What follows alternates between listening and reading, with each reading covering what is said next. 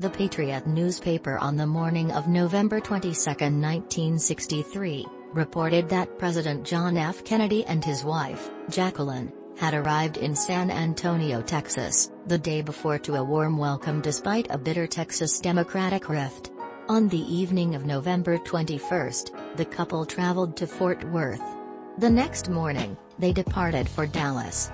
Around 11:39 a.m. on November 22, Air Force One touched down at Love Field, northwest of Dallas.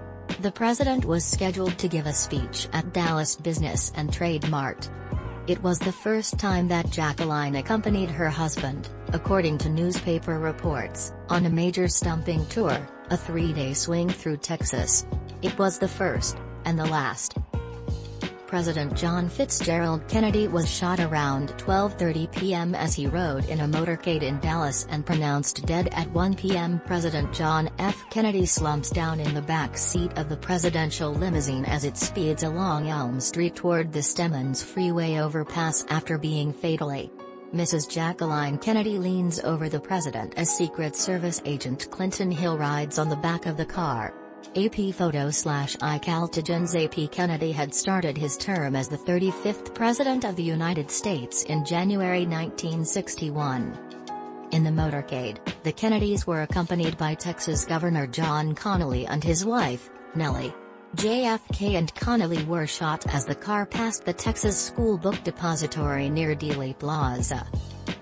The car sped off to Parkland Memorial Hospital where JFK was pronounced dead at 1 p.m. His body was taken to Air Force One where, before the plane took off, Lyndon B. Johnson was administered the oath of office at 2:38 p.m. on the plane after he was sworn into office. Johnson, according to newspaper. Lady Bird Johnson said to her, "We feel like the heart has been cut out of us."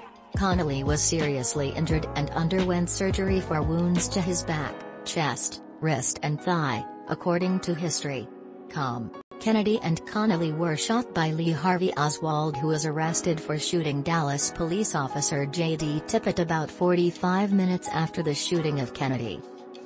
Oswald was killed 2 days later by former Dallas nightclub owner Jack Ruby. Across the globe, people were shocked and saddened by the president's death. Sports events across the nation were cancelled.